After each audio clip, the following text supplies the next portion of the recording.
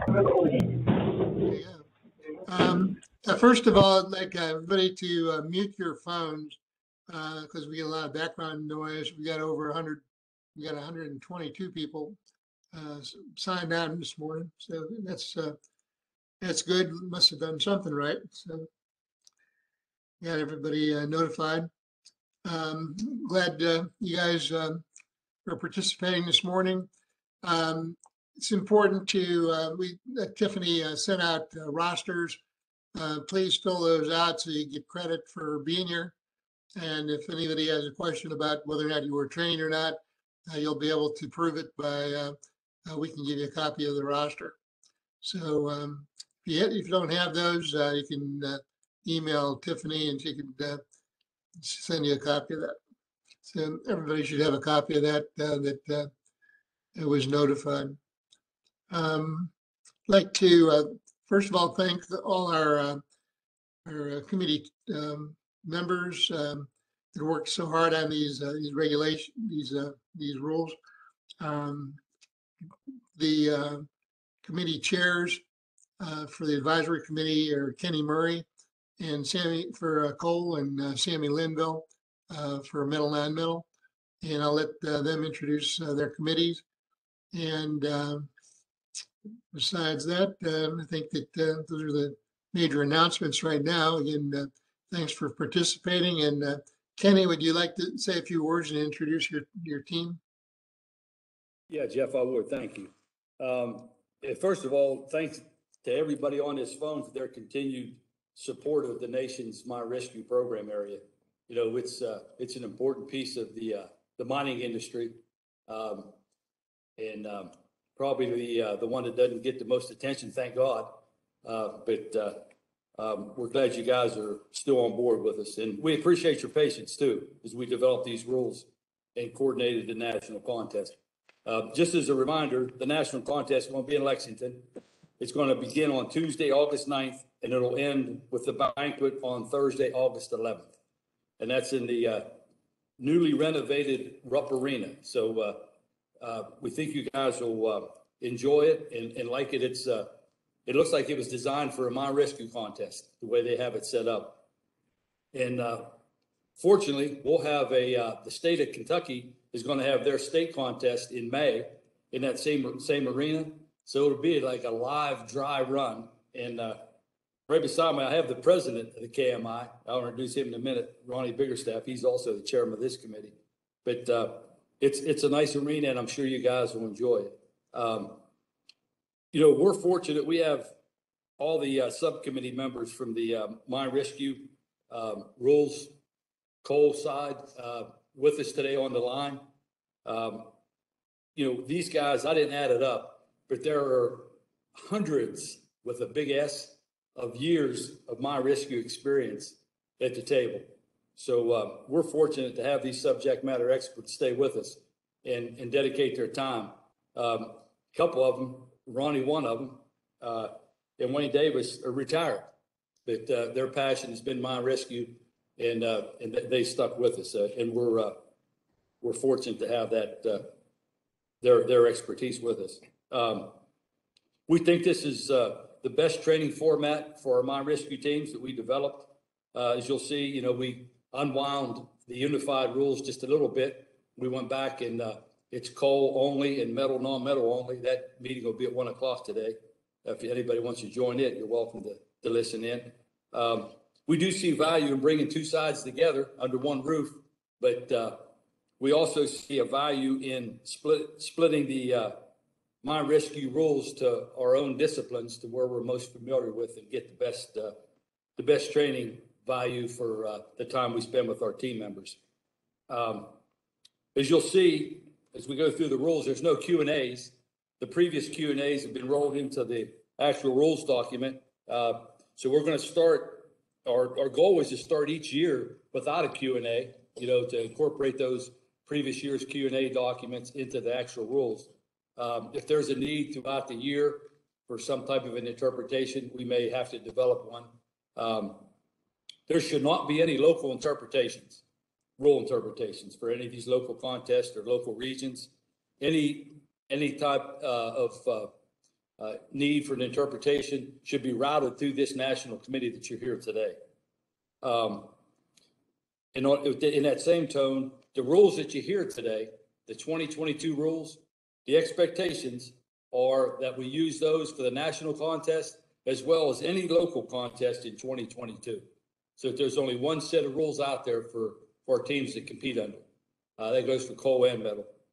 But with that, I want to introduce the committee that put these rules together from the Mine Rescue Subcommittee.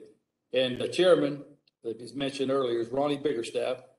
We also have Kevin Vaughn, Lewis Mills, Wayne Davis, Gary Richardson, Will Altizer, and on the key officials from MSHA that's new to the group this year is Andy Wall. So, like I said, we're happy and fortunate to have that group develop our rules and to give our guys the most value in their mine rescue training experience. So with that, I'll turn it over to our chairman, Ronnie Biggerstaff. And thanks, Kenny. This year, now that the decision was made to go back to the original coal rules, we took the last approved coal rules of 2020 and added the Q&As, like Kenny said, back into them. And, we made a few changes, but mostly dealt with a lot of clarifications, to deal with certain problem designs that we had not addressed. And, most problem design situations, they do a great job, but we strongly encourage the problem designing to stay away from gray areas and questionable areas. And, we have spent a lot of time dealing with a few of the scenarios in those questionable areas, especially in the intersections. And we'll go over some of that today. Like he said, with our rules committee, Wayne Davis, Lou Mills, and Kevin Vaughn, Will Altizer, and Gary Richardson, and myself, we're going to run over the changes as well as some key areas such as, gas extensions and exploration procedures, that are affected by going back to the code rules. And we want to kind of run back over some of that and refresh and, we've discussed the rule and changes among the group, and hopefully we'll cover any questions that may arise concerning them. And due to the contest season starting so shortly, we won't be able to take any additional Q&As on these, but hope to cover any of those changes so that it is understood. So what we're going to do is we kind of broke this thing down, and we'll start here with the general information, and I'll turn it over to Will, and let Will take that portion. All right, Ronnie, thank you. I'm going to start with the top part of the general information for conducting 2022 Mine Rescue Contest, the first paragraph at the top on page 1.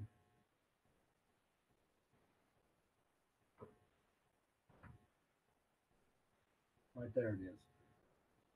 Mine rescue rules were designed as a training tool for mine rescue teams. The gas levels, limits, travel distances, water levels, etc. were developed for contest purposes only. Discretion should be used in actual mine emergency situations. If a mine rescue problem is utilized to comply with Part 49, the problem must be submitted and certified by the National Contest Directors. And then we'll go skip down to number 5 and cover it.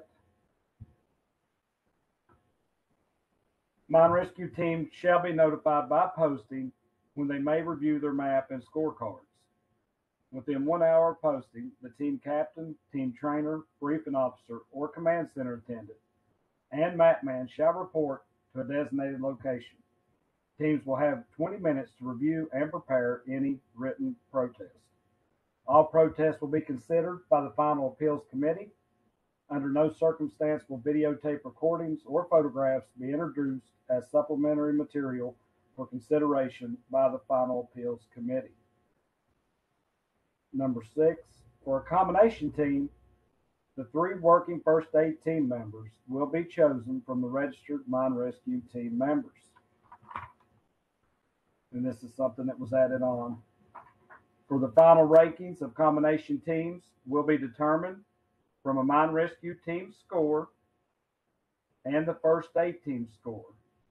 When a team enters more than one first aid team, The first 8 team members who will be associated with the mine rescue team for the combination award must be designated at the time the mine rescue team is registered. In case of an emergency, changes to the designated first 8 team members may be made up to the time the team members report for lockup prior to the respective event. The changes will be submitted in writing to the chief judge of the event and or contest director and must be signed by a representative of the team and contest official. In the event of ties in the combination contest, the mine rescue rankings will be the tiebreaker. Now I'm going to go to the rules governing the 2022 mine rescue contest. Number 1 is at the top of page 3. Hey, Will, who are we going to be submitting those problems to? That's, what I was curious about. let me kind of chime in on that. That's one thing I guess we kind of overlooked because I guess we were anticipating at some point that MSHA would take that, but evidently they're not. So in that statement there about submitting the problems to national contest directors, we need to delete that. Okay. Stephanie, I guess it's kind of late in the game, but could we go ahead and just delete that last that sentence? That's on the top of page 1, the first paragraph. Yeah, we didn't do anything with that, kind of, I guess, assuming that what was going to happen, but I guess since we've hurried and we're going ahead and we're putting these rules in effect, we just need to take the last sentence out where it says, if a mine rescue problem is utilized to comply with 49, the problem will be submitted and certified by the National Contest Director.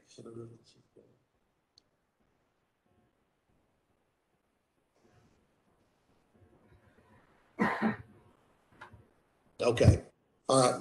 So that, until that they go back doing that, then we'll just leave that out. Okay. Go ahead, Will. I'm sorry. All right, Stephanie, I'm at the top of page 3. The rules govern the 2022 mine rescue contest. There you go. Thank you. I'm going to cover the number 1. Each team shall be composed of a minimum of 7 persons, 5 working team members, a briefing officer, and or command center attendant and patient, and shall be limited to a maximum of 10 persons. When teams elect to use a sound-powered telephone communication system or lifeline, teams may provide up to 2 persons to assist in managing of the lifeline. If provided, these 2 persons must be in lockup and part of the 10-member team. The 2 lifeline persons will not be selected for taking the written examination. Teams will be responsible for managing lifeline behind the contest lifeline judge. That's just a review.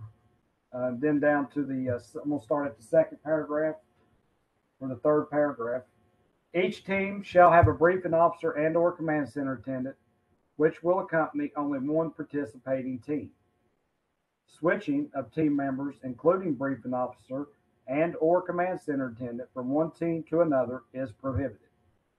The command center attendant will be isolated for visual contact with the field and will be stationed at the command center during the working of the problem and will maintain voice communications with the team using either a portable hardwired communication system or a wireless radio system.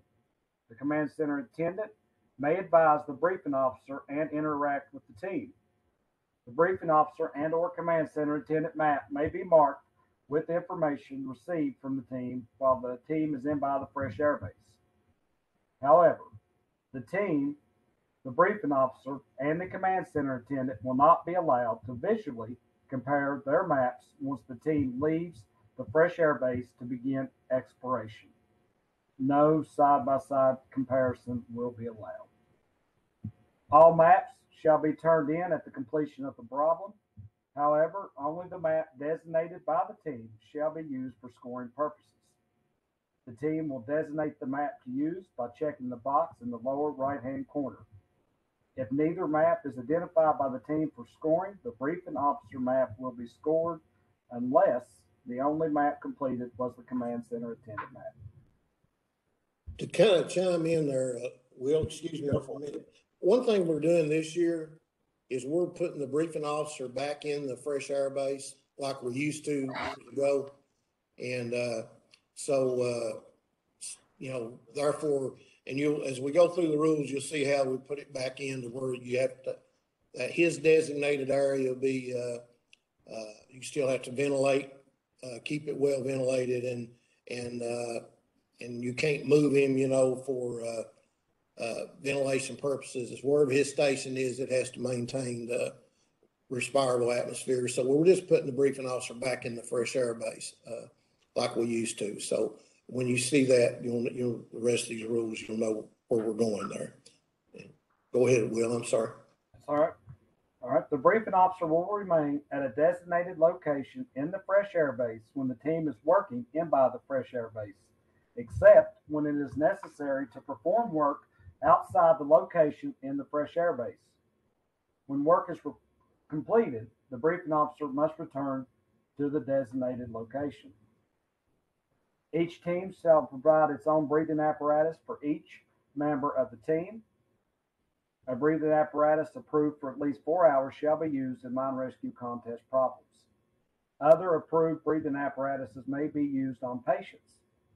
Each team member must wear safety boots, an approved MSHA protective hat and cap light, and members must be similarly dressed.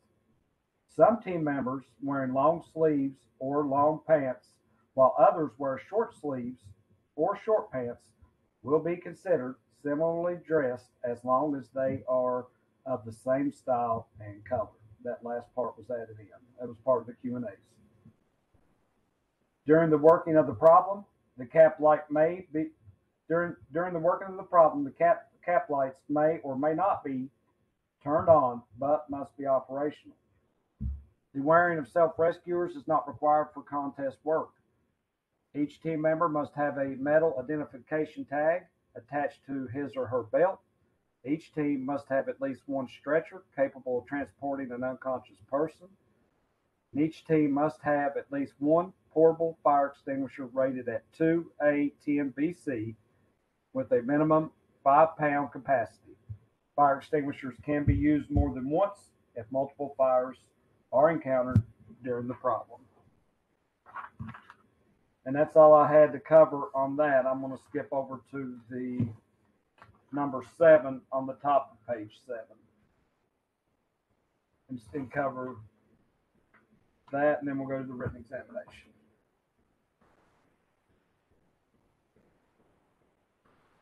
So each team member must be under guard in a designated location before the start of the contest. Teams must remain continuously under guard until time to work the problem. Teams that have completed will not be permitted to return to the isolation area or communicate with any team members awaiting their turn to compete. Now I'm going to go down to written examinations, number 1, and cover it, for it has changed. All right, written examination. During isolation, contest officials will administer a written examination to the 5 working team members and the briefing officer of each team. The 5 lowest test scores will be used for the cumulative team score. The written examination will be 10 statements of fact taken verbatim from the contest rules. Each statement will contain a blank space which shall represent a keyword with no more than 2 consecutive blanks per statement. Answers will be multiple choice with 3 choices. Answers will not be intentionally misspelled. None of the above shall not be used as one of the 3 choices. Will, read that again and using the version that she's got there on the board. I think the other draft thing had that worded maybe a little different because we changed that a little bit. So look at the way she's got that one again. Read that again on. I'll do it. Number 1 there. Thank you. During isolation, contest officials will administer a written examination to the 5 working team members and the briefing officer of each team. The 5 individual test scores with the least amount of discounts will be used to determine the cumulative team score. So they'll take the lowest 5 scores. The written examination will be 10 statements of fact taken verbatim from the contest rules. Each statement shall contain a blank space which shall represent a key word with no more than 2 consecutive blanks per statement. Answers will be multiple choice with 3 choices. Answers will not be intentionally misspelled, and none of the above shall be used as one of the 3 choices. And a maximum of 15 minutes will be allowed for the team members to take the test. Team members taking the written examination will not be permitted to take any written material or information into the testing area. There will be no discussion during the time that written examinations are being taken. No wireless communication or electronic devices, including Apple Watches or similar devices, will be permitted in the testing area.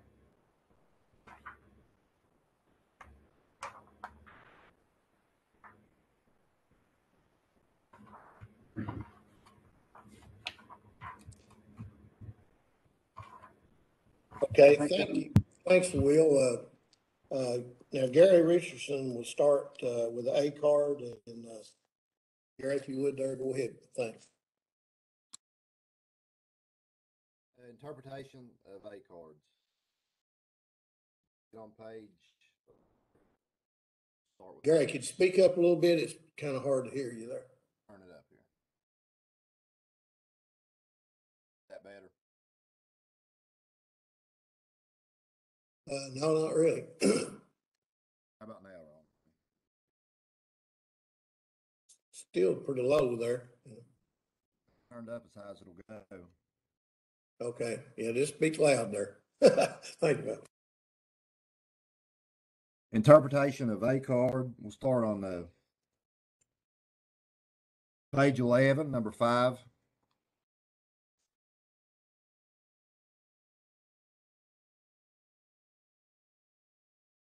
Reads, failure to locate and record accurately verbatim on the team map objects and conditions that should have been found and were indicated to be on the mine for each emission.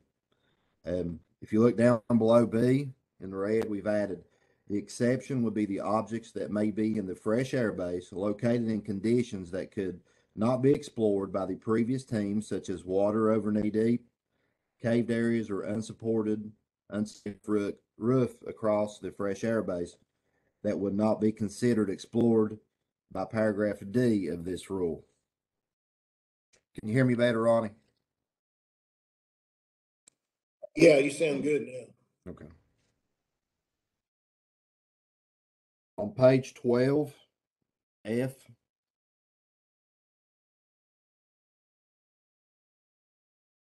says the marked map as submitted by the team will be compared with the problem and key map by the map examiners.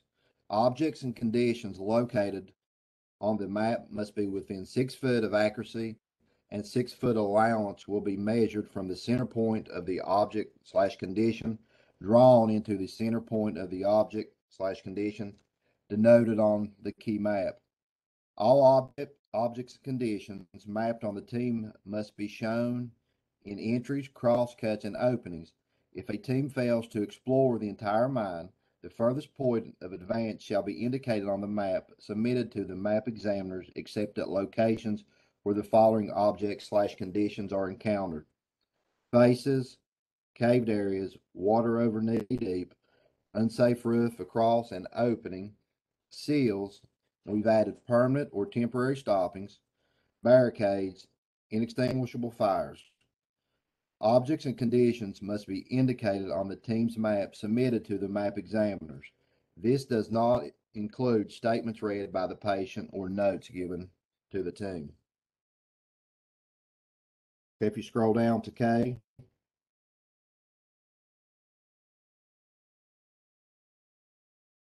says a placard indicating a person that is located by the team in an area of an elongated or what we've added diagonal unsafe roof, but cannot be reached due to the lack of roof support shall be marked as an X on with the word person written out. If the team reaches the person placard and the placard is changed to a body or live persons, the proper symbol shall be used in conjunction with the original X. On L, you can see we've added also the permanent or temporary stoppings. Also on that, the opening and closed of the doors. If you scroll down just a little bit further, it says, if the team clears a gas or smoke from part of the intersection, denote cleared with a line to the area that has been cleared. And we made a comment to just use just a straight line, don't put an arrow. If you scroll down to N, you'll see we've added such as permanent and temporary stoppings to the stoppings. We mentioned this of adding of permanent and temporary mainly for the problem designers, that all stoppings need to be identified as permanent or temporary for the problems themselves.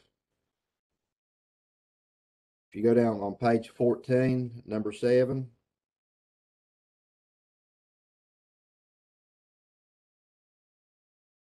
says each team may have a command center attendant who will accompany only one team and remain in lockup with that team. The command center attendant will be full-time employee of the companies that mine rescue teams represent and may not be one of the team members referred to in Rule 1 governing the 2022 mine rescue contest. The attendant will use the computer located in the designated command center locations with the briefing officer.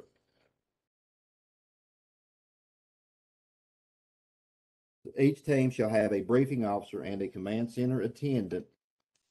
The briefing officer and command center attendant will be located in the command center together. When both positions are used, the command center map must be an electronic map. If only the briefing officer is in the command center, he can use either electronic or manual mapping.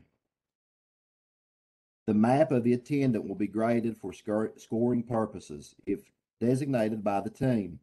If the briefing officer's map is used for scoring purposes and there is a discount on the briefing officer's map, the attendance map will be reviewed. If the discount is correct on the attendance map and no discount will be assessed on the briefing officer's map. The same removal of discount will apply if attendance map is scored and discount is correct on the briefing officer's map. And we've added the removal of discounts when both briefing officer and CCA map are utilized will be limited to 6 discounts.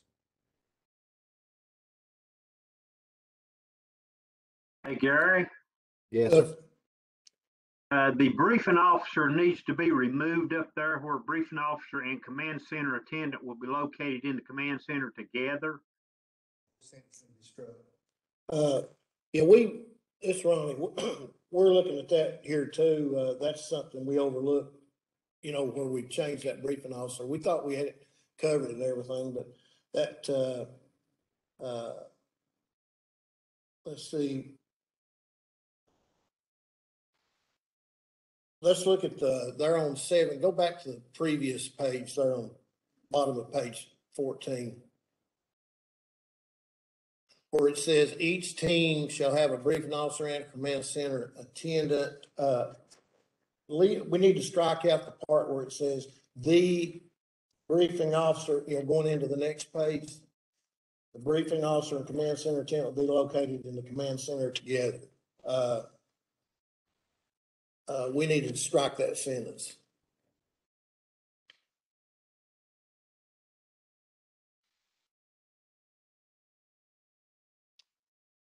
That should cover it, shouldn't it, Wayne?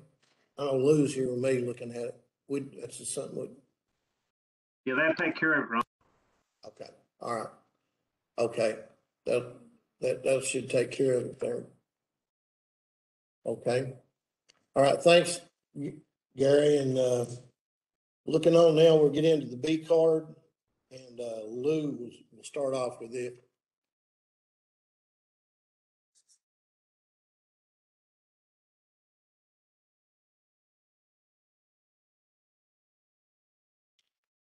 Okay, on the B card, can everybody hear me okay? Assume you can. There's not a lot of changes to start with. So we'll skip over to, it's really on page 17, but I'll start on 16, failure to make proper apparatus examination during required apparatus checks, each infraction, 1 discount, maximum 5. Each team captain will examine gauges and apparatus of each team members and have his gauge and apparatus examined by the team member. A proper apparatus examination will include a verbalization that the person performing the apparatus examination is checking the gauge, facepiece, hoses, and determined by sight or feel that the protective cover is secure. If the gauge has a protective holder, the gauge must be put back into the holder after viewing. We had a question on the Q&A concerning what's involved in examining, particularly the gauge, and there was some discussion about, what does the captain actually have to do? Well, just to alleviate the judgment calls there, he just has to verbalize that he is checking the gauge, facepiece, hoses, and determined by sight and feel that the protected cover is secure. So that kind of takes the judgment call out of it.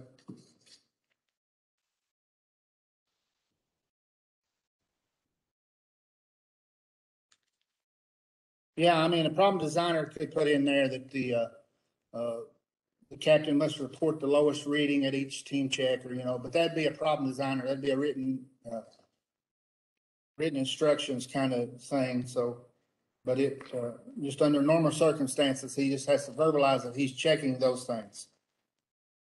And the person checking him has to verbalize it back. Let's go. Really, we need to skip all the way over to rule number 24, starting on page 23.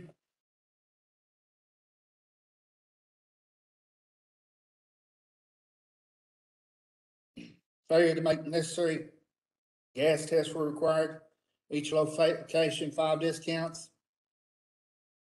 If conditions permit tests for methane, carbon monoxide, and oxygen efficiency shall be made at each team stop that is required by the problem or during initial exploration in unexplored areas and at the following normal required areas to be tested. All mine entrances to the section of the mine to be explored, faces, walls of overcast or undercast, stoppings, barricades, and seals, and in parentheses there it says, if intact and airtight. There were some questions about, does that just mean the seals that are intact and airtight? No, if you'll notice, there's a list there. After faces, there's a semicolon. And then walls of overcast or undercast, comma, stoppings, comma, barricades, comma, and seals. So all of those things will require a gas test at them if they're intact and airtight. If not, if the wall of overcast has a door in it that's open, or if it's damaged, or if a stopping has a hole in it, for barricades, not intact, and if a seal's not intact, then there's not a gas test required at them. But if they're intact, so that list is what is included in the intact and airtight. Moving right along, all fires, sample pipes or tubes in airtight seals. Valves must be open before testing. If closed, open boreholes, exhaust fans, and objects, conditions that prohibit further travel in that direction, including cut-in door works. And we had some questions on the Q&A about, is that the only thing cutting into old works? No, it's not. There's always been an et cetera there, but we just put a few more examples in there. Cut into old mines, cut into abandoned mines, and et cetera.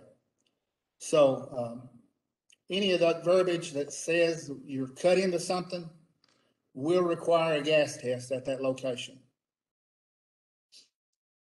The last sentence there on A is gas tests made during apparatus checks are not normal areas to be tested.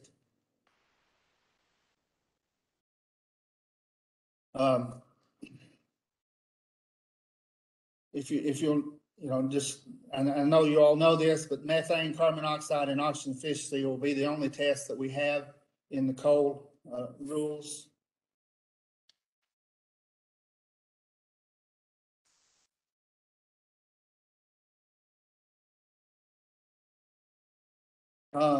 Let's jump over to E on page 25.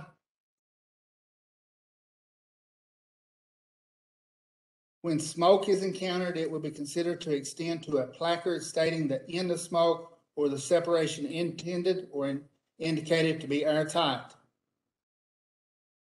So the difference between gases and smoke is the smoke will continue until there's an end of smoke or an airtight separation, whereas a gas extends to the next normal or area to be tested. And that's the way it always has been in coal. So that's really not a change. Just wanted to bring that out that smoke is different than the test for methane, carbon monoxide, and oxygen efficiency.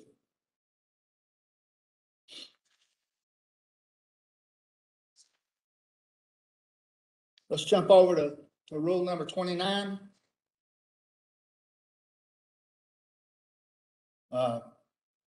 Any team member traveling more than 25 feet from the captain or the number 5 team member's original stopping point needs infraction 2-point discount. Lou? Hey, Lou, let me interrupt you just a second. Okay. If you don't care, go over to the extent of gas figure 4 and go through that figure with everybody. Just explain the extension of gas. Yeah, I was before going to. Yeah, let's do that. It's on page 47, Stephanie.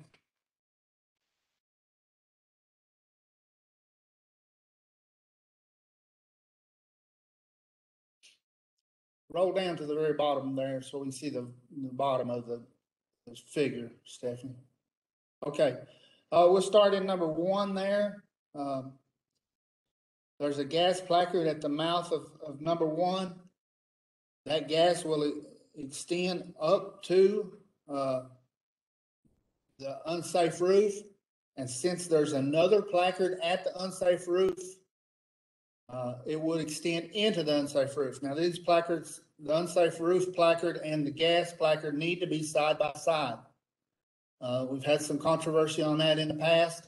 The way to clear that up, if you're a problem designer, if you're laying out the field, if you want that gas to be in that unsafe roof, you need to put those placards side by side. And that way the teams, there's really no reason why a team should be guessing where gases are. We've got continuous readout instruments that tell us where gases are at all times. So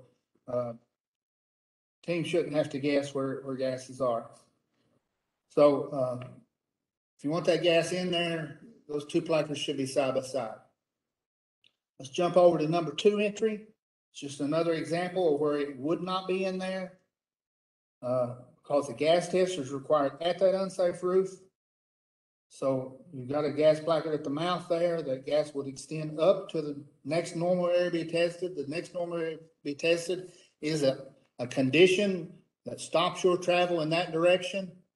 So another gas test is required at that condition, or really a gas test is required at that condition. So if there's no placard there, then it would not be in the unsafe roofs. Let's jump over to to the number 3 entry. When the team enters up number 3 into that intersection, they find a gas placard against an area of, looks like it's a caved area, but the placard is right against the caved area. Again, the problem designer should put the caved placard and the gas placard side by side. Now, in this case, the gas would back up and be in the entire intersection.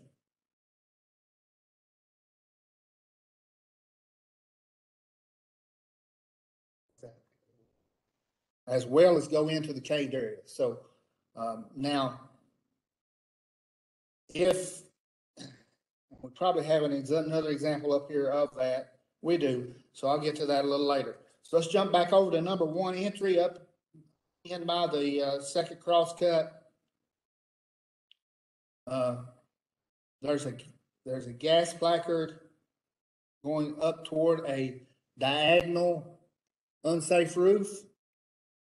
That unsafe roof stops your travel in that direction, so a gas test is required at that unsafe roof. So that gas would stop at that gas placard.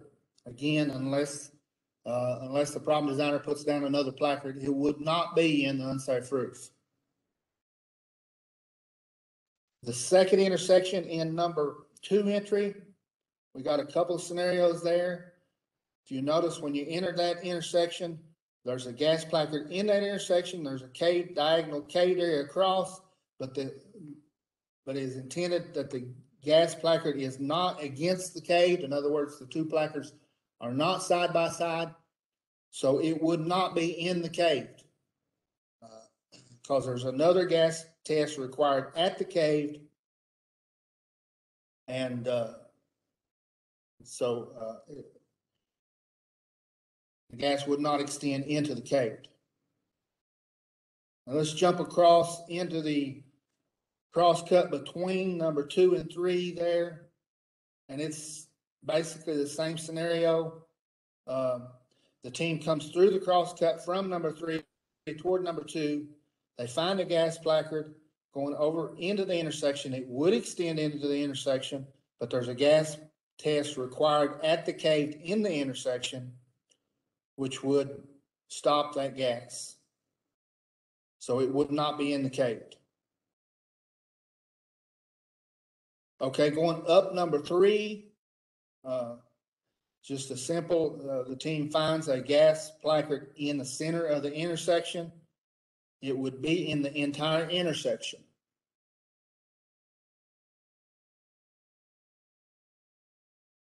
We'll just go on up number 3. At the beginning of the intersection there, a team finds a gas placard, but in the center of the intersection, they find an open bore hole, which requires a gas test, would stop the gas halfway through the intersection.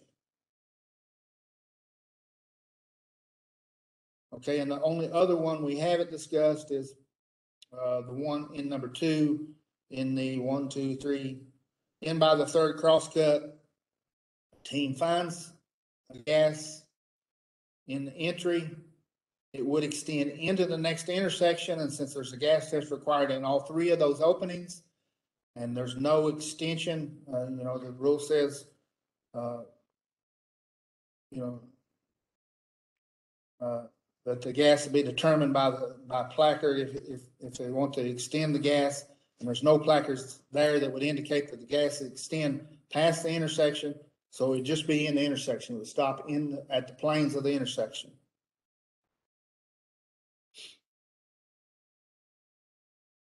That cover Kenny, this is Barry Baker. Could you clarify putting a overcast in the intersection and coming into the walls of the overcast being open and versus closed, where the gas extent is going to go and where the placards need to be placed? Yeah, that gets us back to what we talked about before on Rule 24, where it says if you're coming through a crosscut and you find a gas, and the wall of and then you go a little further and you find the wall of an overcast. If the wall of that overcast is intact and airtight, a gas test is required at that wall of overcast. That gas test would stop the gas if the wall of the overcast is intact and airtight. If the problem designer would want that gas to go over the overcast, he would have to put another placard at that where that gas test is required. The other scenario is if there's a door in the overcast, or if the overcast is not intact, then there's no gas test required at that wall, and the gas would extend under the overcast and over top because no gas test is required that would stop that gas. That would be if it's damaged. Yeah, that clarifies it well. I appreciate that. So it's all about where gas, if a gas test is required. That's why I hit on that little list of stuff there where a gas test is required, and it all based on whether it's intact and airtight.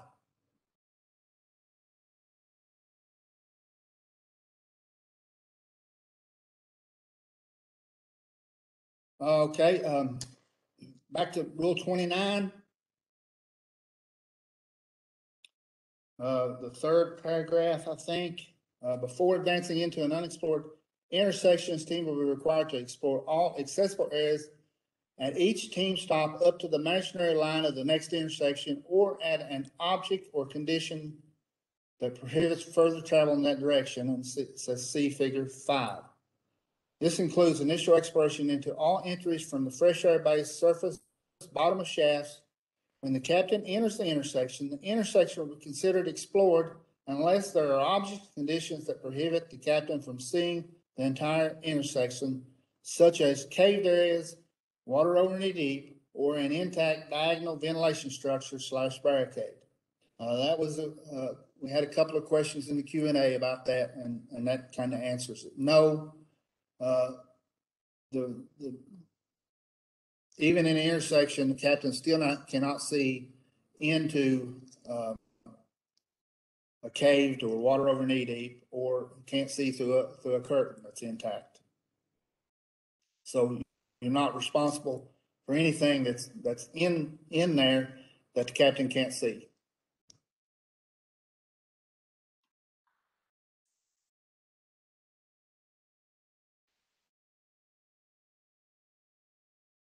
Thanks, Lou. Let's see, starting with Rule 30, ask Kevin Vaughn to get on there. Kevin? Okay, thank you, Ronnie. Can you hear me okay? Yeah, good. Okay. Rule 30, the first paragraph, captain or other team member who acts to endanger self, briefing officer or patient, 5 points each team member or patient, each infraction maximum 15 points each occurrence, 5 except part F. And the change was the briefing officer was added to that paragraph since because he had been moved back into a position he could be endangered back into the fresh air base. Okay, we'll go on to going to page 31, Rule 30 F. And the second paragraph in 30F, when a body is located in an area of elongated or diagonal unsafe roof and the team finds and maps the body, the location of the body will be considered known. This will apply even if there are conditions that prevent the captain from physically examining the body. And just the words or diagonal was added because we understand what elongated unsafe roof is along a pillar. This just includes, it could happen in an intersection where you have a diagonal that you do travel perpendicular to a body and can see it, but may not be able to get into it at that time. But it would be known, considered known. Okay. Number H. On H, ventilating irrespirable atmosphere over the briefing officer's designated location. The atmosphere for the briefing officer shall remain respirable. This cannot be achieved by the use of an apparatus or SCSR. The briefing officer cannot be relocated at the fresh air base to allow irrespirable air to flow across his designated location. And again, that's language added back in because of that the briefing officer has been moved back into the fresh air base. Again, he is in the fresh air base. He is in a position that he could possibly be endangered. Okay. Rule 31 is talking about explosion. So go into paragraph B. Continue an exploration after conditions are found to indicate an imminent explosion is possible by the presence of an explosive mixture and evidence of fire, visual acknowledgement of a fire, smoke, or carbon monoxide above 10 ppm, or continue an exploration when energized electrical equipment, energized circuits, including all batteries except cap-like batteries, or energized cables are found in an explosive mixture. And the addition is, teams will be discounted under this rule if they continue to explore, breaking the imaginary lines of the intersection, if a withdrawal situation is found in the intersection. However, teams will be required to map all objects and conditions in the intersection that can be seen. Rule 29, fourth paragraph. And this kind of goes back to the last change that Lou was talking about.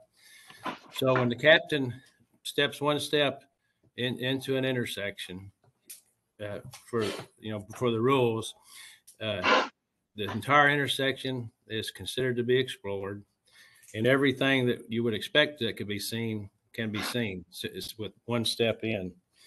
So as soon as he steps in, and maybe you have a withdrawal situation, maybe you're traveling in gas and you walk into an intersection, and halfway through the intersection, there's a battery mind phone.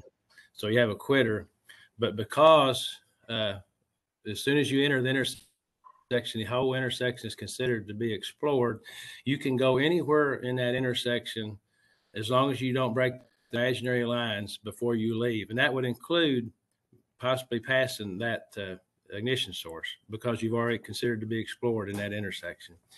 However, if the captain, which would be might happen, it comes up to an object and does stop, say a battery mind phone, and there's another object past that, it would still have to be mapped because you can still see it. It has been seen as soon as the captain enters that intersection. But as long as he doesn't break any of the lines, he won't break any rules about continuing to explore in a quitter, because that intersection is immediately explored once you enter it. I've got a question on that. Can you hear me? Yes. Okay. According to that rule, just assume that you had that situation where you had an explosive mixture. In by the scoop, you had somebody under a wraparound unsafe roof. You had the timbers to get him. I know you're allowed to go get him, but if you don't go get him, will you be docked?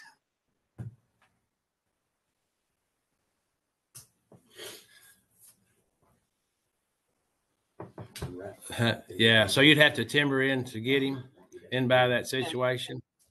Yeah, and way the rule's written, you can do that. But my only question is, if somebody just says, they map it, but they don't go get him, they FPA and they leave, are they gonna get docked for not getting that individual? I believe. Tell me if I'm wrong, Ronnie, but I believe you can do that. You can do anything within that team stop, as long as you don't continue to explore. If he's I know you can do anything in it. What I'm saying is, if you don't, will you be docked for not getting that individual? Sure. If you've got timbers. Yeah. Because you can see him. Yeah, you can see him, and if you put somebody in an intersection, you have to give them the timbers. My only question was, if you don't go get him, will a team be docked for not going to get him? I understand that they can get him. My question was just, if they don't get him, do you dock them? I believe you do if you don't have the means to. If you do have the means to do it. Okay, thank you. Everybody agree, Wayne, Lou? Yeah, I do. Okay. Designers can draw up all kinds of scenarios. Question. We would ask that property designers not toy with that kind of stuff. It's just, you can have all kinds of scenarios with what you can and can't do, and is don't, what we're really saying is don't let something like that decide a contest.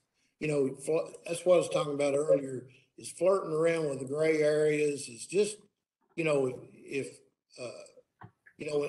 we kick this around on these intersections because of these kind of situations, putting like TPs and unsafe roof and sticking guys in them and zigzagging. And that's really why we got to the point of where we said you can do whatever you can at that intersection, because we didn't want a team on a judgment call saying he took one step past it, so we allowed, is it okay to make it safe, but completing your zigzag in the intersection, or take one step past, now you've docked him, and you don't want stuff like that to decide a contest. And all we're saying is keep it in the lines, and don't try to throw teams and flip it all, there in those kind of screwed up situations. And that's all we ask you to do,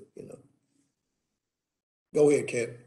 Okay, yeah, this is the only situation where a withdrawal situation exists that you might actually pass the ignition source or the gas placard, is within an intersection, as long as you don't break any of the imaginary lines.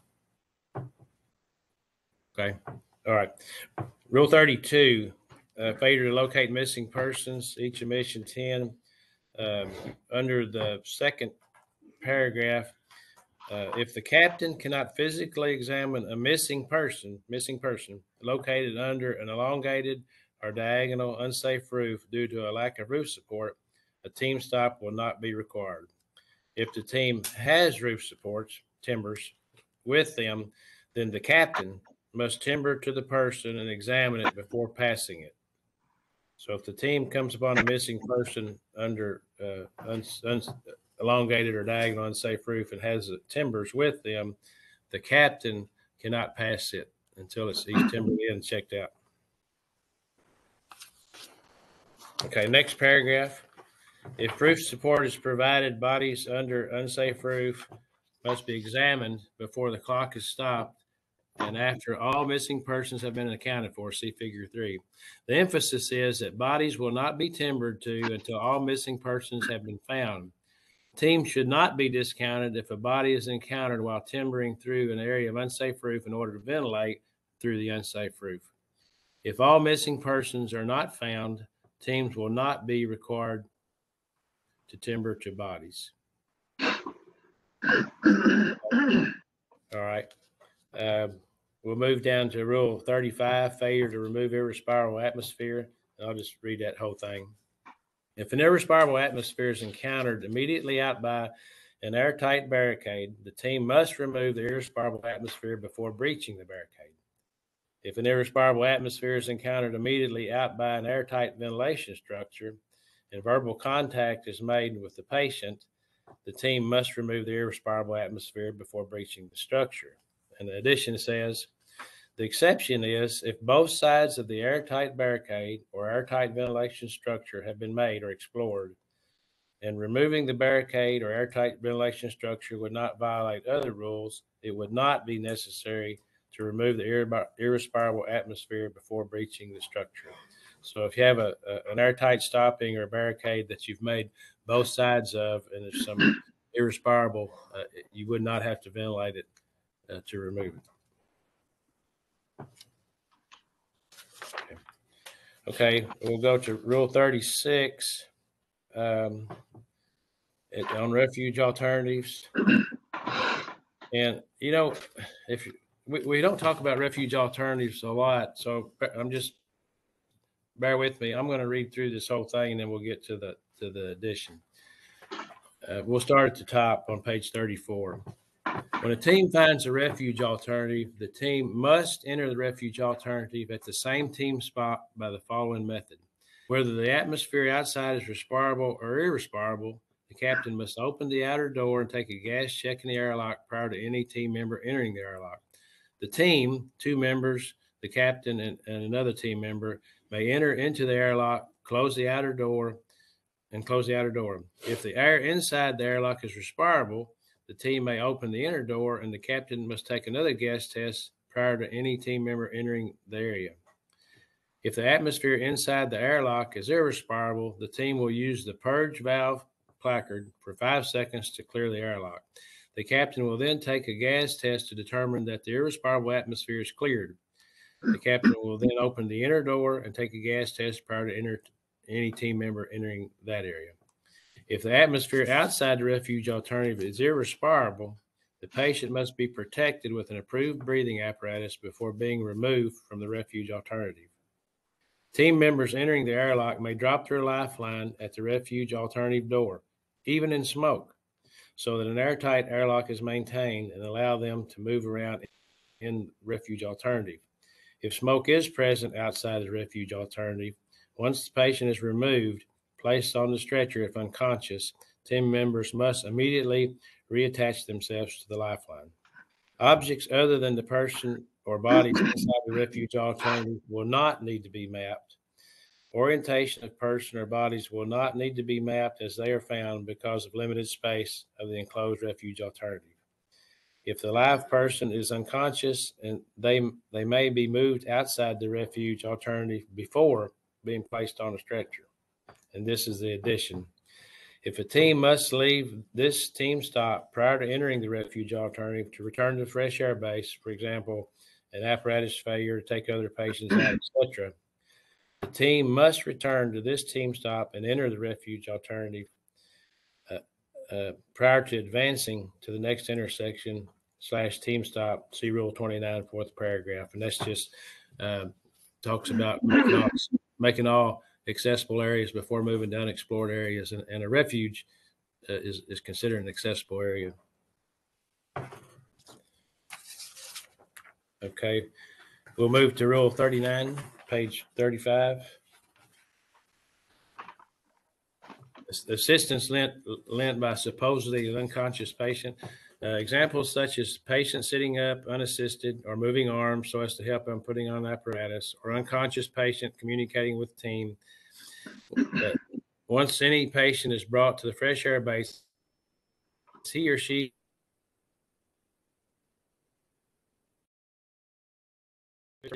this addition in loading the stretcher. So the patient, if he's brought out walking or brought out on the stretcher, he can get off, and he can take his apparatus off and set it on the ground, but that's it.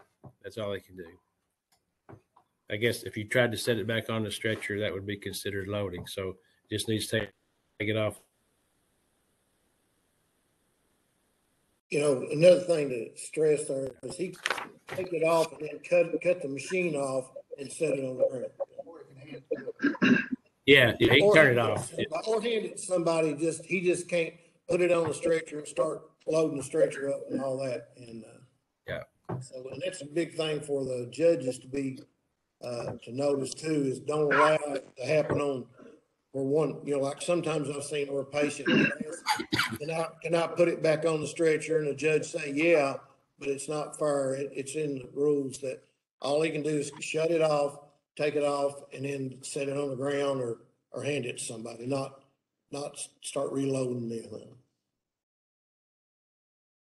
Is that it? Ronnie, that looks like everything up to 44. Do you want to change? Let's see. I was going to, I'll let Wayne Davis take over, and thanks, Kevin. Yeah, thank you. All right, Stephanie, scroll over to page 37, Rule 44. Failure to explore or examine working systematically and thoroughly, each omission 4. We added to inaccessible to all areas of the mines where the team travel is blocked by one or more of the following conditions: seals, unsafe roof, rib to rib, inextinguishable fires, water over knee deep, caved areas, and cut into old works. Other terms such as not bolted or unsupported top, etc., top working, so forth, should not be used. Only the conditions used in the legend. And this was one of the Q's and A's. Some of the problem designers were adding like top working, what stops a team. You need to use terms in the legend if you want the team to stop. Can you hear me good, Ron? Yeah, I hear you good, Wayne. Okay.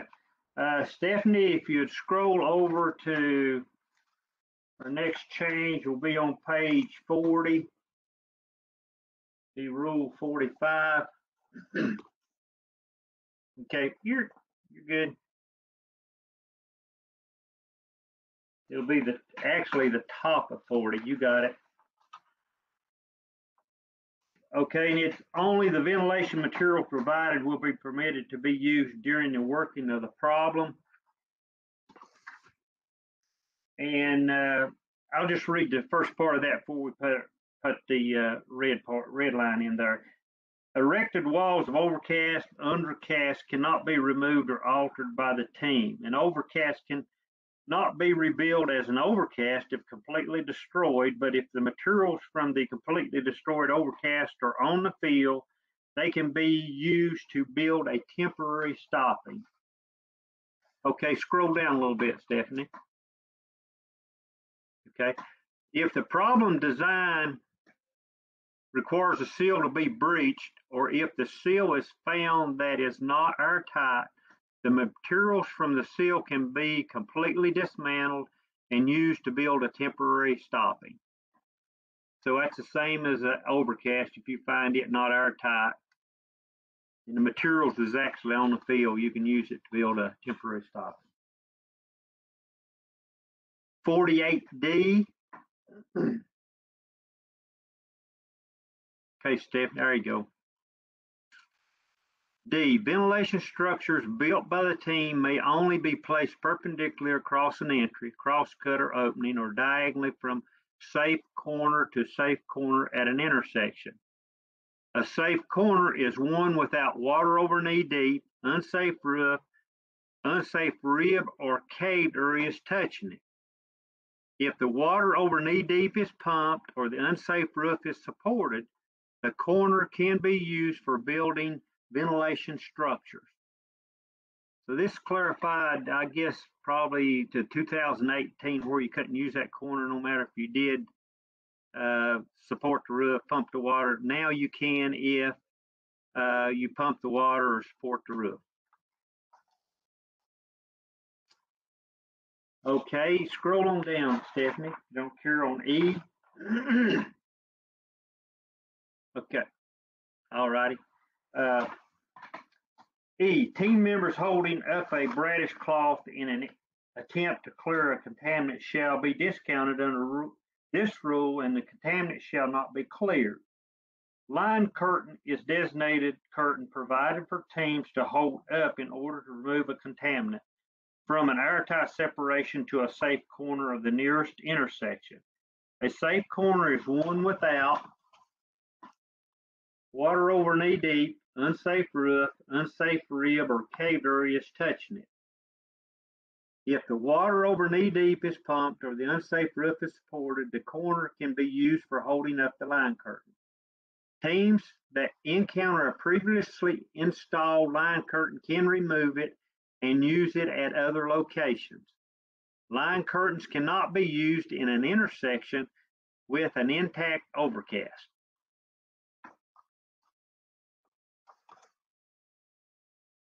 And with that, Stephanie, us scroll over. We look like we have a little bit of time to figure 2B at page 45.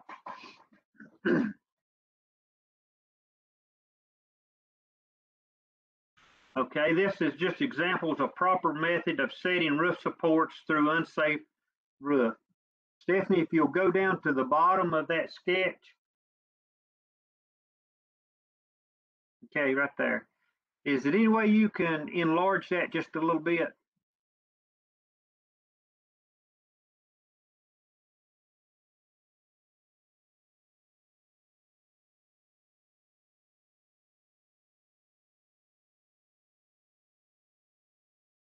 Okay, let's go into the number one entry and then we'll work our way across.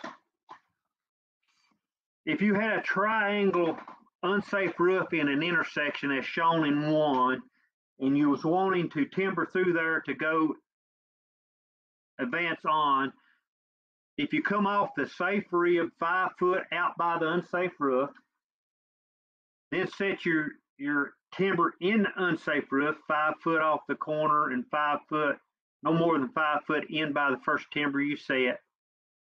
And then you step out of the unsafe roof and set the other timber 5 foot from the safe corner and no more than 5 foot away from the one you set in the unsafe roof.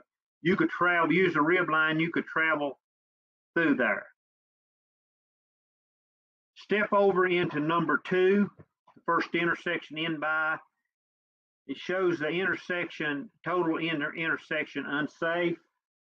And to travel through the middle of the intersection, the unsafe roof, you'd have to do, of course, your roof test out by, if you're approaching it from the out by area. You set your 2 posts in good roof out by. Then you'd step into the unsafe roof and you'd set your 2 posts, no more than less than 5 foot or 5 foot less. Then you'd step in by those 2 posts and set your other 2 posts. And then you step out into the number 2 entry in by the intersection, and you'd set your or do your roof test, set your post, and then you could travel. Your team could travel through the middle of the intersection. Okay, let's go over into number 3, and you sort of got a diagonal unsafe, and it just shows you what the roof test is, just from rib to rib, in by and out by. However, that would be considered explored, but you couldn't travel through it until you set your post through that area. Okay, Stephanie, if you'll scroll down to just in by the first cross cut, well, scroll up, I guess. Scroll up just in by the first set of cross cuts.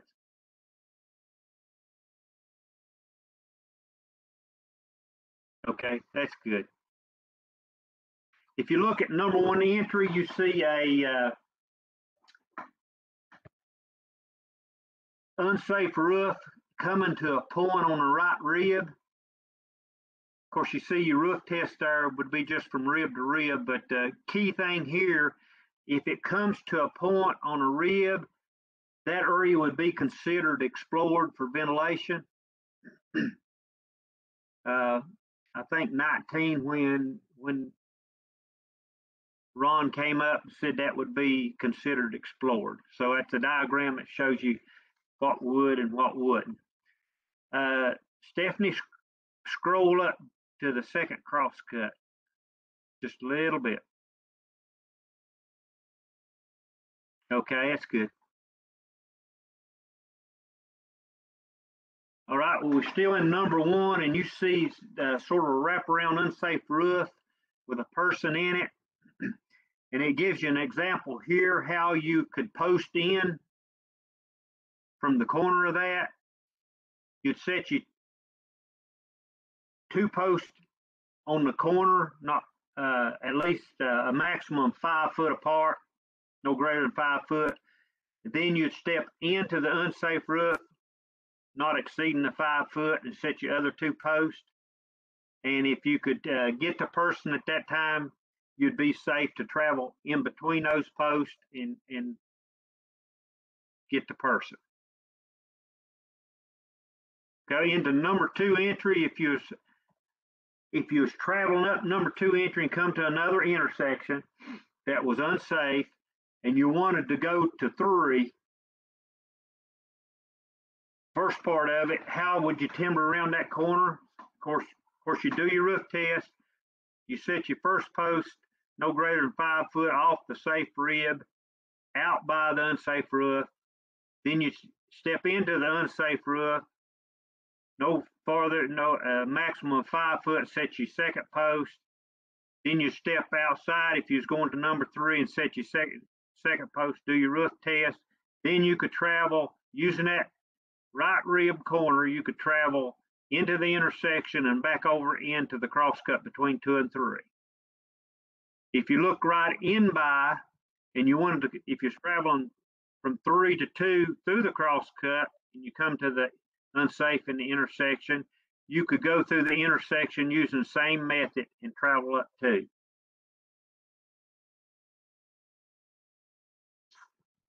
Step over into number 3 entry, and you got an unsafe roof in the intersection, and you're wanting to use the rib for support. Of course, you're traveling out by up 3, come to the unsafe roof. You do your roof test, set your first post no greater than 5 foot off the right rib. Step into the unsafe roof, set your second post no greater than 5 foot, and continue through the intersection. Then you step out into the safe roof and do your roof test, do your post. And use the rib line, and you could use the rib line in the post and travel up into 3. And with that, I think that was all I was supposed to cover. I believe, Gary, was you going to go over the legend? Yeah, I can go over the legend. Okay. One other thing, if you go to figure 7, page, we don't have a page on it. It's rule 44, and it's talking about systematical expiration. Continue scrolling. Okay, right there, that one. There was a Q&A on this, how to, if you say you was traveling up to number 1 entry and access up 2 and 3 was blocked in your first cross cut, your first team stop, your access to 2 was blocked. Travel up to the next intersection at team stop 2 and your access was blocked into 2. You go up to the third cross cut. Scroll up if you can, Stephanie, just a little bit. Right there, we can use that. Team stop 3. And you got an open cross cut. You got to tie across. You tie across into number 2 at team stop 4. And out by, you got to tie out by at this point because it's open. You go to team stop 5.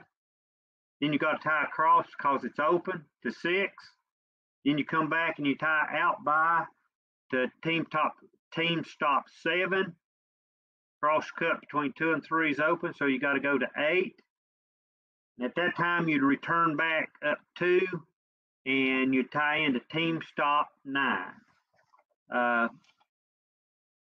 There had been different, the way that rule read, there was different interpretations of it. So to keep this sketch in the rule, we thought it was important for everybody to know exactly how you do it. So Gary, I'll turn it back over to you. Why don't you go ahead and read 44D there that refers to? And okay, I will.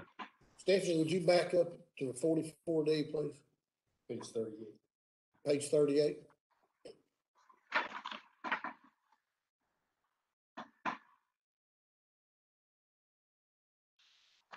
Okay, that's it.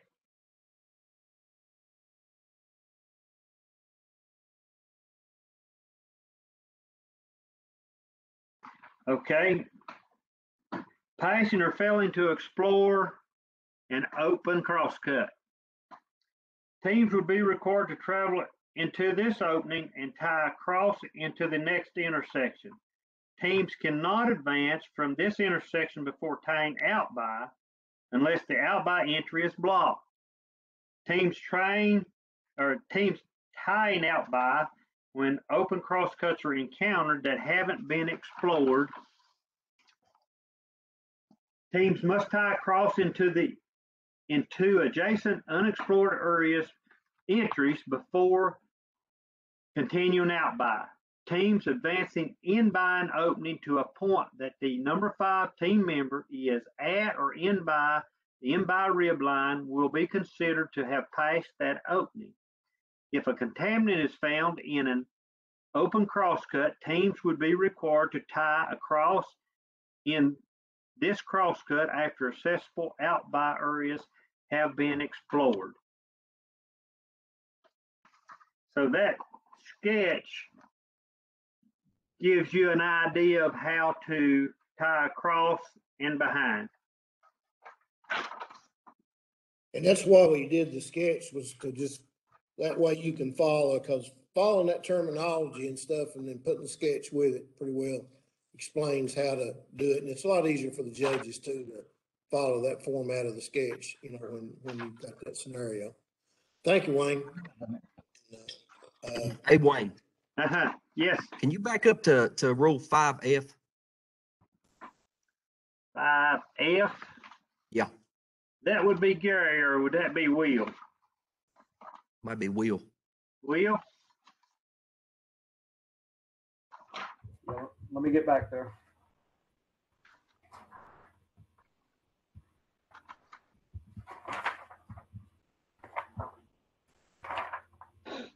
Page 12. Page 12, that would be Gary, I believe.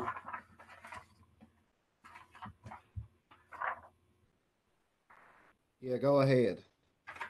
Okay, on 5F, it says if the team fails about halfway through the paragraph, it says if the team fails to explore the entire mine, the furthest point of advance shall be indicated on the maps submitted by the map examiners, except where locations are as follows, the conditions, and it doesn't note cut into old works right there. Does that need to be added?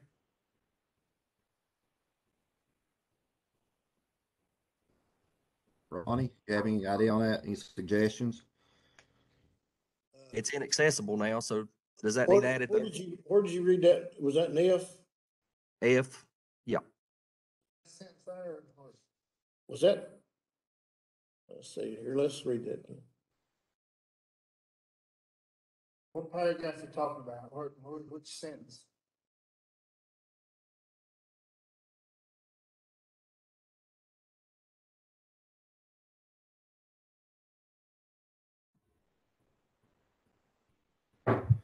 It starts with the third sentence of F. Okay. And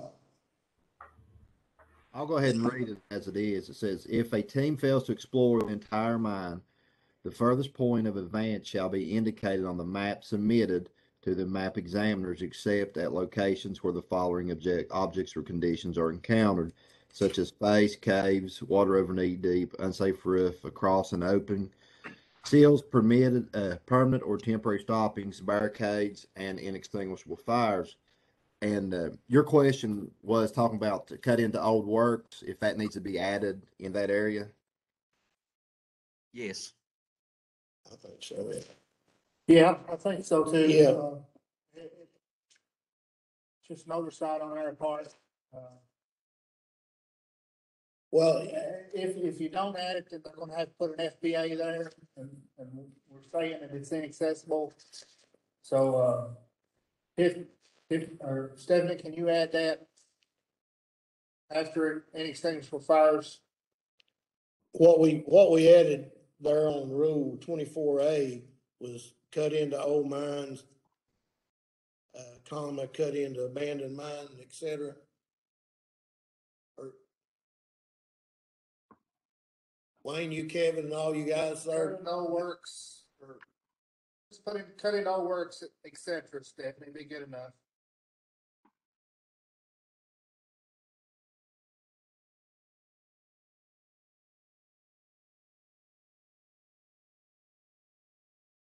Thank you.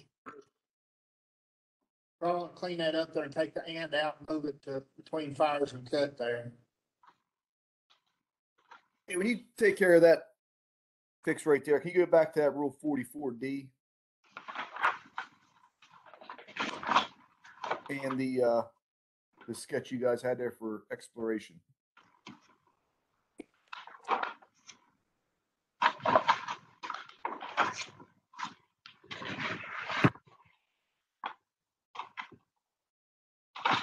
Okay. Let's wait till Stephanie gets there. Usually his,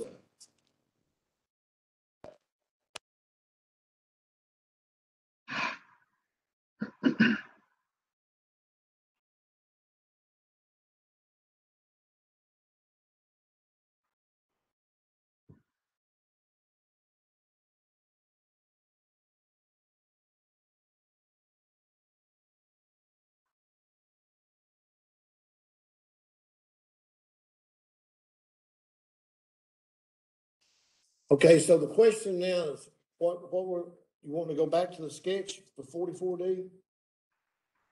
Yeah, I'm reading that rule, and you're showing that you went from 2, you traveled out by the next crosscut, and then over to 3. Team stop number 9 on that map was an open crosscut. According to the rule, you have to tie across before you go out by. So why didn't you go to team stop number 9, which is number 3, the top end, if it was open? So you're saying going from team stop 4. Okay, 44D says you got to look at how you travel. You travel from number 1 across to number 2. Okay. Yes.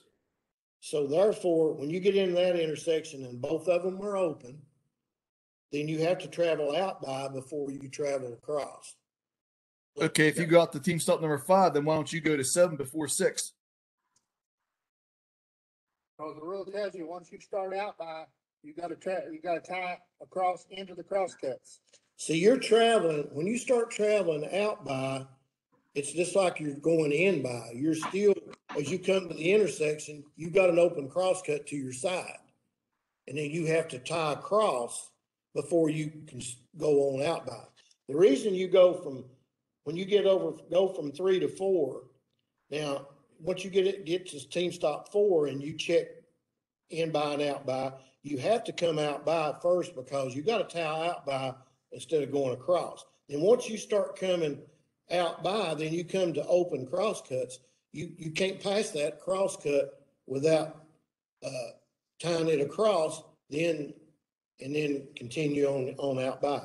It's just what we did was to clear that up is to put these steps in order the way, and it all depends on the way that you travel, because you're going from 1 over to 2, and then it's open out by you. So before you go across, you got to come out by. Then once you start traveling out by, then you're coming to open cross cuts, and it works back away. And that's why we put the sketch there to correlate with that rule. And basically, as long as everybody knows how to do it, and that's why the sketch is there. A lot of people have a lot of different opinions on some of this, but the idea is we want everybody to know how to, to do it the same way and know how to do it. And it's good for explaining to the judges too, so the judges don't get concerned. The old rule years ago used to be you got to tie across and behind, and really you had an option. We could have done it either way, but to clear it up, to make sure in problem designing and everything that some team might do it one way, the other do it another one. One might end up hitting a quitter and because they didn't go a certain way. This forces everybody to go the same way and enforce tying it across and behind in the same procedure. If not, you still live in that option open, that out of a problem design, teams might do it different, and based on what they find is this will affect the working of the problem. This way here, everybody has to do the same thing. Yeah, so once you make the key thing is all judges has to judge it the same way. You can't go by your interpretation. You got to use the sketch. You don't start tying across until you move out by one cross cut. So you make a move out by at least one cross cut, then you start tying across. Yes, that's correct. I got you. Thank you. Okay. All right, thank you. The sketch is much clearer than the rule to me. It is, and it takes the judgment call out of it. This is the way you do it. It's just Bob Clay. It's really the sketch really clears it up. When I read the rule, it's like I'm back and forth. But the sketch is really, really helpful. Good job, guys. Thank you, Bob. Let's see, Gary, if you don't care, kind of walk through the legend there with us. Okay, on page 50.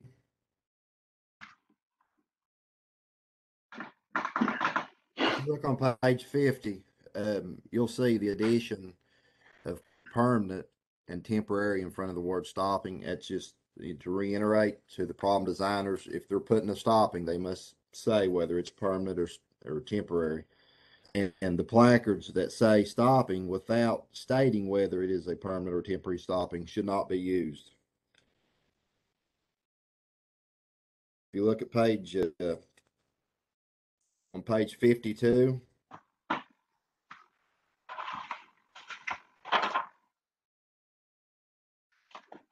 we're talking about smoke. It says write out light or dense if indicated on placard. Draw in entire extent of smoke. And we've added the smoke should not be extended into unexplored areas.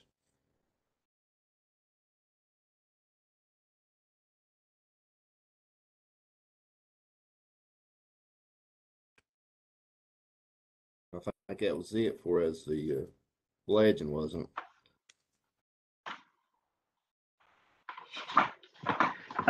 At the bottom of 52, if we could move that test box up a little bit and get what's the top of the next page, O2, right under the PPMCO, would probably help that symbol out quite a bit. All right. Somewhere just probably do one space, Stephanie, somewhere if you can find it.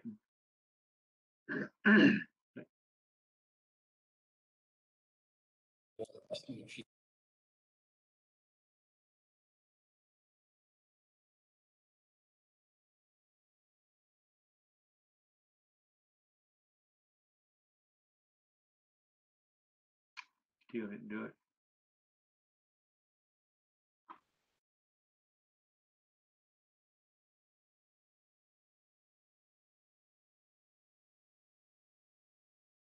Hey, while she's doing that, since y'all being so receptive to clarifications today, a lot of us have joked for a long time about how you map a live man or a live woman when the legend only says live person.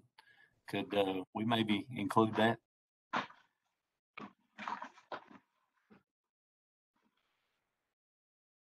Yeah, I'll read those two if that's what you're talking about. For as a body, it says indicate position of head and feet as the body is found. If the word body is on the placard, show symbol for body denote the additional information that is shown on the placard. It says the orientation is not required for placards that state a body. For live persons, write out condition indicated on the placard, such as conscious, unconscious, walking, etc. Indicate the position if lying down. Is that what you needed, Chris? Well, no, not exactly. I've heard it said a lot of times. We see the placard quite often say live man, and people say technically maybe that should be an X. You know, probably the best thing to do, Chris, would be like to just put it live person or I guess, you know, I guess that's something else. Is just I would just call it a person. That way we don't have to worry for a man, woman, because nowadays you get into all this other stuff, LBGT, you know, then you put everything. But I guess I'll just leave them a person. Yeah, I mean, you can put live miner, live root motor operator. I mean, you can have a lot of different stuff. So the cleanest thing, this problem designer is to use live person. That's it. That's all on problem designers. That's exactly right. Yeah, and that way it's not confusing, because a lot of this stuff and a lot of the work that we did on the rules was kind of trying to clear up some of this stuff that's kind of questionable. But you know, we spent about a year doing that unified rules, and then we had to jump back here and try to address this up and what we tried to do today was mainly go over the stuff that we thought might be questionable, because especially the extent of gases is quite a bit different going back from the unified rules. And we just wanted to hit on some of these high spots. Plus we wanted to put the briefing officer back in the fresh air base and kind of go over some of that and then dress up the questions that was asked. And you know, you get into these hypotheticals, boy, it can get into a lot of stuff. But hopefully, you know, this has kind of cleared things up. But looking at statements of fact, we just left those alone. And you know, and what we've always done in the past with the code side was you know, we tried to pick out things that teams really need to know, and you know, especially based on where,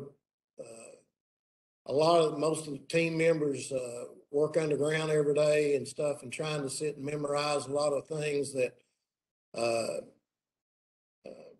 you know, what we've done in code, we figured things that teams really need to know to be on a team. And then a lot of the other decisions going to be made from the command center. So, you know, a lot of the mine rescue work, as a lot of y'all know, is brute work and things. And you know, we just don't want to turn it into where it's, all about a class thing and not about real mine rescue. And then, you know, we don't want to discourage guys that's go underground and work every day that don't have a lot of time to sit and study a lot of extras that they probably need, you know, that necessarily wouldn't apply to a lot of the stuff. But you know, we thought we'd just leave these statements of fact, and really these last statements of fact. I know you all know that Danny Knott passed away. Danny was, you know, like a legend in mine rescue, and really the last Q&As, I mean, the last statements of facts you really had was Kevin and Danny worked on these and really helped devise this last list that we have. And That may be changed after. Hey, Ronnie. yeah. And then after this year too, you know, after they have the nationals this year, you know, some of these could be subject to change too, but trying to get these rules back real quick, like we've had to here within the last month, you know, to kind of jump back and go from the unified rules back to the code, trying to clarify all the stuff. And that's why even today we had to clarify 2 or 3 things there, because it's easy to overlook, because that's a lot of material, and trying to get back to cover it this way. And go ahead there. What was that last question?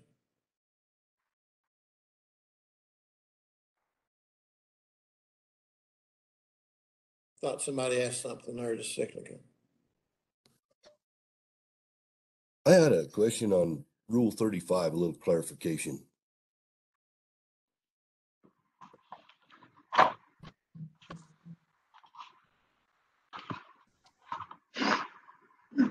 Page 33.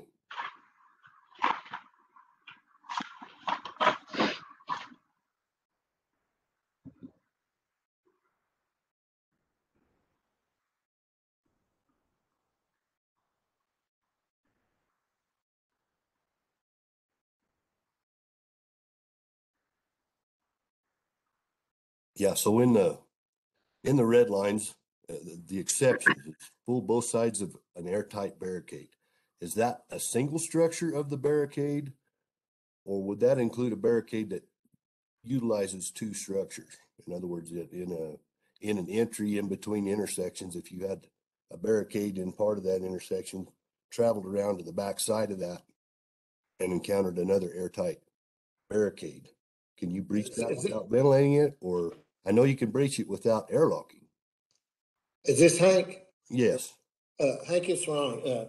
Yeah, what that was is like if you make up to a barricade, say one side, and you have, say, irrespirable, okay, then you go around and you end up on the back side, and you can come up to the back side of that same airtight structure and make the back side, then there's no reason, and you want to tear it down to ventilate through. It's just saying that you can go ahead and tear that down because the conditions are known on the back side, and Okay. And you know, it's the same structure. Okay, so you wouldn't be violating any rules. You're just talking about a single structure, not Yes, because you can't breach a barricade or something if you got an irrespirable outside when you don't know what the conditions are on the other side, you know. That's So exactly if you right. go around and make the back side and say, now I want to go ventilate through there, there's, you know, then you don't have to remove that necessarily because you've already made both sides of it. And that's why we just clarified that. Okay. Thank you. That clears it up. Okay, thank you, bud. Well, that's Ronnie? yes. This is Harvey Farrell. I see you there, Harvey. You're looking good. Well, thank you, man. I have just a couple quick questions. One of them is relating to 5F on page 12. Yeah, we had so many things that was governed by the questions and answers. If you have an object in an area of elongated, caved, or water over knee deep, is that still an object that would be mapped by the team? No, you can't see in water over knee deep for mapping purposes or caved. If you pass it, in unsafe roof, map it, but not. Yes, I understand that. And that also relates to something Kevin was talking about when you enter into an intersection that might have elongated, unsafe roof, that the whole intersection would be considered to be mapped for ventilation purposes, right? And for mapping. If it's not in caved or unsafe, caved or water over knee deep, yeah, you can map it. Yes, and he did not specify that, and I thought it was a little confusing. Oh, okay, all right. Harvey, it would be things that you'd normally be able to see. Yes, I understood what you were saying, Kevin, but I thought it was still a little misleading because if it was caved water over knee deep, of course, you would not be able to map those objects. And when we went over that the other day, looking at them, we were trying to address a couple of scenarios that was thrown in the contest on where that these intersections and throwing that stuff in those odd caved areas, odd unsafe areas and stuff like that. And but the rule didn't change for us what you map. You still can't map stuff in water over knee deep or in a caved area. yeah, and I understand that, but that's not in the rules. If you sit down and look at the rules right now, the last thing that I have would relate to the drawing on page 45. And I think Wayne was explaining this. It's timbering an area that would for team travel. What's your question, Hart? Okay, as far as ventilation purposes, though, if you look at the intersection in number 2, the first intersection,